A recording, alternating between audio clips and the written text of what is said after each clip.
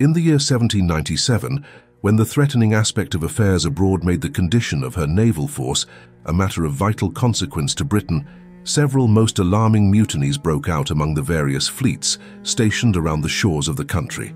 In April of the year mentioned, the seamen of the Grand Fleet lying at Portsmouth disowned the authority of their officers, seized upon the ships, and declared their determination not to lift an anchor or obey any orders whatsoever until certain grievances of which they complained were redressed.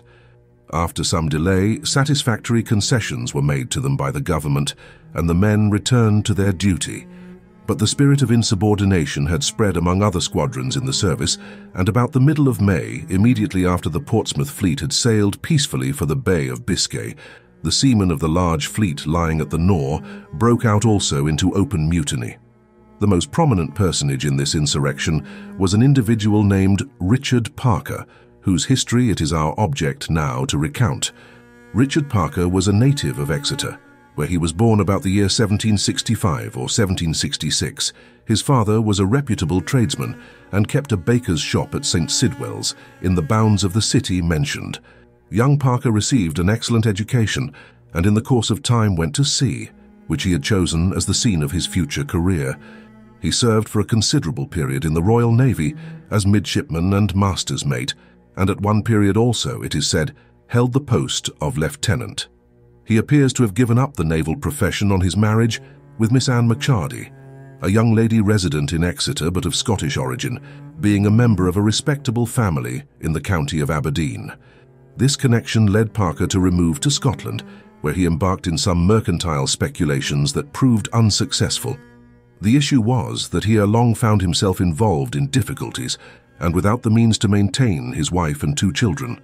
In Edinburgh, where these embarrassments fell upon him, he had no friends to apply to, and in a moment of desperation, he took the King's bounty and became a common sailor on board a tender at Leith. When he communicated to his wife the step he had taken, she was in the greatest distress and resolved to set off instantly for Aberdeen in order to procure from her brother there the means of hiring 2 seamen as substitutes for her husband. Though successful in raising the necessary funds, no time was allowed her to complete her project. On her return from Aberdeen, she was only in time to see the tender sail for the Nore, with her husband on board. Her grief on this occasion was bitterly aggravated by the death of one of her children. Parker's sufferings were shown to be equally acute by his conduct when the vessel sailed. Exclaiming that he saw the body of his child floating on the waves, he leaped overboard and was with difficulty rescued and restored to life. It was in the beginning of May 1797 that Parker reached the Nore, or point of land, dividing the mouths of the Thames and the Medway. Probably on account of his former experience and station as a seaman, he was drafted on board the Sandwich, which was the guard ship and bore the flag of Admiral Buckner, the port admiral. The mutinous spirit which afterwards broke out certainly existed on board of the Nore squadron before Parker's arrival. Communications were kept up in secret between the various crews, and the mischief was gradually drawing to a head. But though he did not originate the feeling of insubordination, the ardent temper, boldness, and superior intelligence of Parker soon became known to his comrades, and he became a prominent man among them. Their plans being at length matured, the seamen rose simultaneously against their officers and deprived them of their arms, as well as of all command in the ships, though behaving respectfully to them in all other respects. Each vessel was put under the government of a committee of 12 men, and to represent the whole body of seamen, every man of war appointed 2 delegates, and each gunboat 1, to act for the common good. Of these delegates, Richard Parker was chosen president, and in an unhappy hour for himself, he accepted the office. This representative body drew up a list of grievances of which they demanded the removal, offering to return immediately afterwards to their duty. It is unnecessary to specify these demands further than that they related to increase of pay and provisions, a more equal division of prize money, liberty to go on shore, proper payment of arrears, and other points of naval discipline. A committee of naval inquiry subsequently granted almost all that was demanded, thereby acknowledging the general justice of the complaints made. Parker signed these documents, and they were published over the whole kingdom with his name, as well as presented to Port Admiral Buckner, through whom they were sent to government. When these proceedings commenced, The mutineers were suffered to go on shore, and they paraded about Sheerness, where a part of the fleet lay, with music, flags, and other appendages of a triumphal procession. But, on the 22nd of May, troops were sent to Sheerness to put a stop to this indulgence. Being thus confined to their ships, the mutineers, having come to no agreement with Admiral Buckner, began to take more decisive measures for extorting compliance with their demands, as well as for ensuring their own safety. The vessels at Sheerness moved down to the Nore, and the combined force of the insurgents, which at its greatest height consisted of 24 sail, proceeded to block up the Thames by refusing a free passage up or down to the London trade. Foreign vessels and a few small craft were suffered to go by, first receiving a passport signed by Richard Parker as president of the delegates. In a day or two, the mutineers had an immense number of vessels under detention.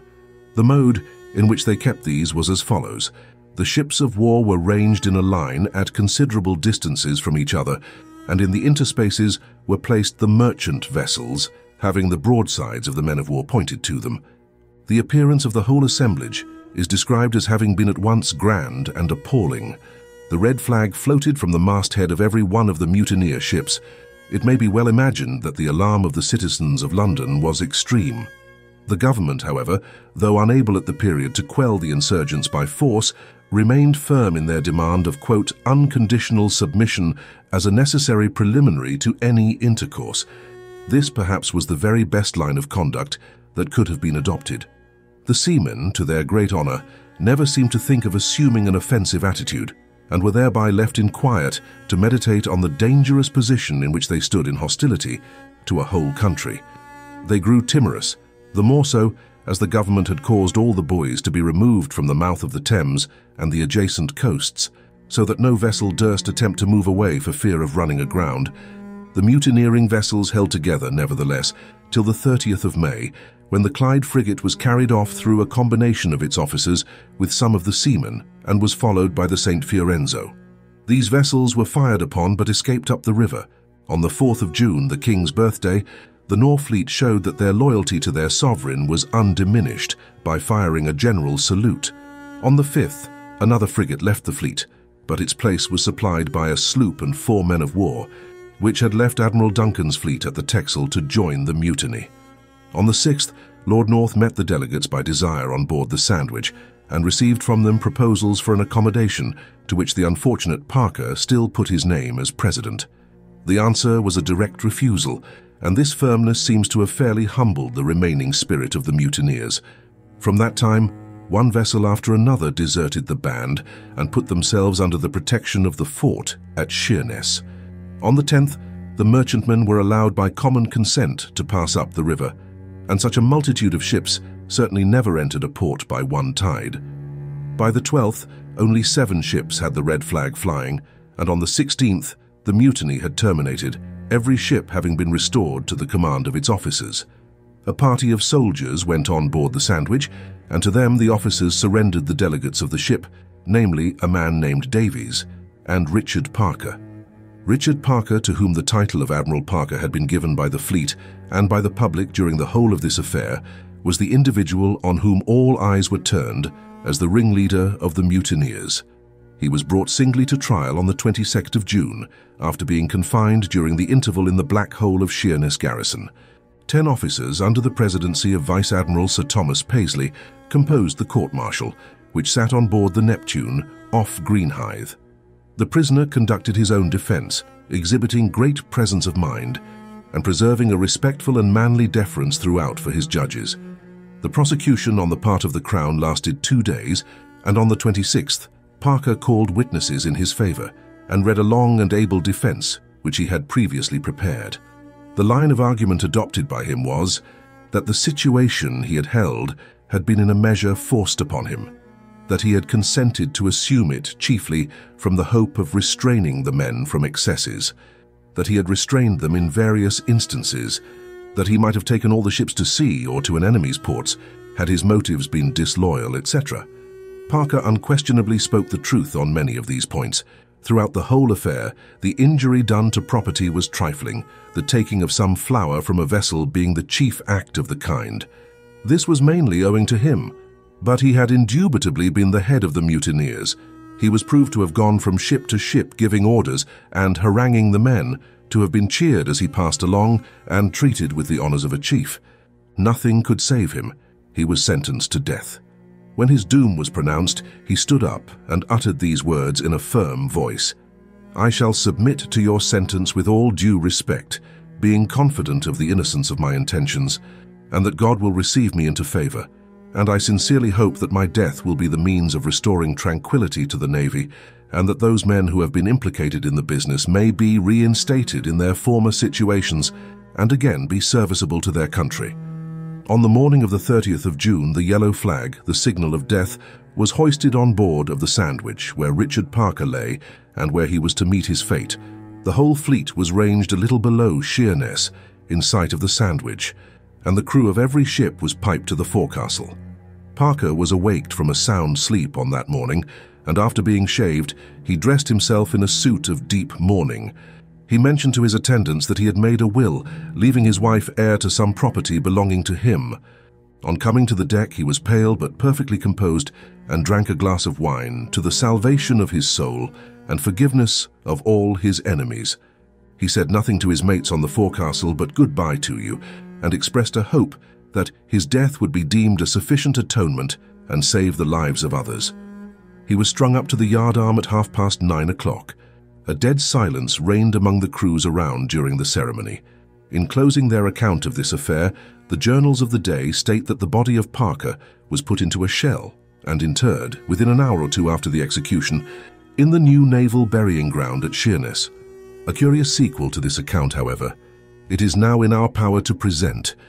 Richard Parker's unfortunate wife had not left Scotland when the rumour came to her ears that the Nore fleet had mutinied and that the ringleader was one Richard Parker. She could not doubt that this was her husband and immediately took a place in the mail for London to save him if possible. On her arrival, she heard that Parker had been tried, but the result was unknown. Being able to think of no way but petitioning the king, she gave a person a guinea to draw up a paper, praying that her husband's life might be spared. She attempted to make her way with this to His Majesty's presence, but was obliged finally to hand it to a lord-in-waiting, who gave her the cruel intelligence that all applications for mercy would be attended to, except for Parker. The distracted woman then took coach for Rochester, where she got on board a king's ship, and learnt that Parker was to be executed next day. She sat up in a state of unspeakable wretchedness the whole of that night, and at 4 o'clock in the morning went to the riverside to hire a boat to take her to the Sandwich, that she might at least bid her poor husband farewell. Her feelings had been deeply agonized by hearing every person she met talking on the subject of her distress, and now the first waterman to whom she spoke exclaimed, "No, I cannot take one passenger. The brave Admiral Parker is to die today, and I will get any sum I choose to ask for a party." Finally, the wretched wife was glad to go on board a Sheerness market boat, but no boat was allowed to come alongside the Sandwich. In her desperation, she called on Parker by name and prevailed on the boat people by the mere spectacle of her suffering to attempt to go nearer when they were stopped by a sentinel threatening to fire at them. As the hour drew nigh, she saw her husband appear on deck between two clergymen. She called on him, and he heard her voice, for he exclaimed, "There is my dear wife from Scotland." Immediately afterwards, she fell back in a state of insensibility and did not recover till some time after she was taken ashore. By this time all was over, but the poor woman could not believe it so. She hired another boat and again reached the Sandwich. Her exclamation from the boat must have startled all who heard it. "Pass the word," she cried in her delusion, "for Richard Parker." The truth was now told to her, and she was further informed that his body had just been taken ashore for burial. She immediately caused herself to be rowed ashore again and proceeded to the churchyard, but found the ceremony over and the gate locked. She then went to the Admiral and sought the key, which was refused to her. Excited almost to madness by the information that the surgeons would probably disinter the body that night, she waited around the churchyard till dusk and then, clambering over the wall, readily found her husband's grave. The shell was not buried deep, and she was not long in scraping away the loose earth that intervened between her and the object of her search. She got the lid removed, and then she clasped the cold hand of her husband in her own. Her determination to possess the body aroused the widow from the enjoyment of this melancholy pleasure. She left the churchyard and communicated her situation to 2 women, who, in their turn, got several men to undertake the task of lifting the body. This was accomplished successfully, and at 3 o'clock in the morning, the shell containing the corpse was placed in a van and conveyed to Rochester, where, for the sum of 6 guineas, Mrs. Parker procured another wagon to carry it to London. On the road, they met hundreds of persons all inquiring about and talking of the fate of Admiral Parker. At 11 o'clock the van reached London, but here the poor widow had no private house or friends to go to and was obliged to stop at the Hoop and Horseshoe on Tower Hill, which was full of people. Mrs. Parker got the body into her room and sat down beside it. But the secret could not long be kept in such a place, more particularly as the news of the exhumation had been brought by express that day to London. A great crowd, by and by, assembled about the house anxious to see the body of Parker, which, however, the widow would not permit. The Lord Mayor heard of the affair and came to ask the widow what she intended to do with her husband's remains. She replied, to inter them decently at Exeter or in Scotland. The Lord Mayor said that the body would not be taken from her, but prevailed on her to have it decently buried in London. Arrangements were made with this view, and finally the corpse of the unfortunate Parker was inhumed in Whitechapel churchyard, although not until it had to be removed to Aldgate Workhouse on account of the crowds attracted by it, and which caused some fears lest Admiral Parker's remains should create a civil war. After the closing ceremony was over, Mrs. Parker, who had in person seen her husband consigned to the grave, gave a certificate that all had been done to her satisfaction. But though strictly questioned as to the parties who had aided her in the disinterment, she firmly refused to disclose their names. Parker, as has been said, made a will, leaving to his wife a small property on which he had claims near Exeter. This she enjoyed for a number of years, but ultimately her rights, whether erroneously or not, were decided to be not valid, and she was deprived of the pittance which had formed her maintenance. She was thrown into great distress and was compelled to solicit assistance from the charitable, having become nearly, if not entirely, blind. The late King William gave her at one time £10 and at another 20.